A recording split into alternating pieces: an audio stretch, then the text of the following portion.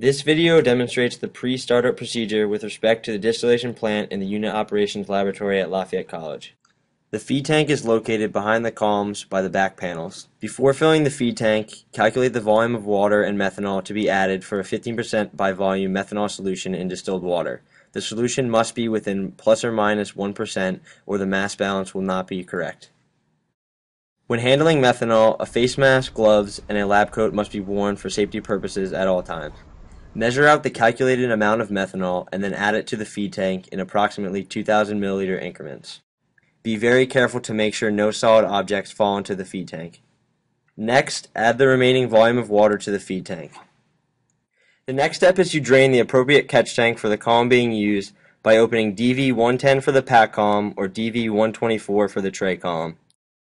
Discard the collected product into the appropriate waste container.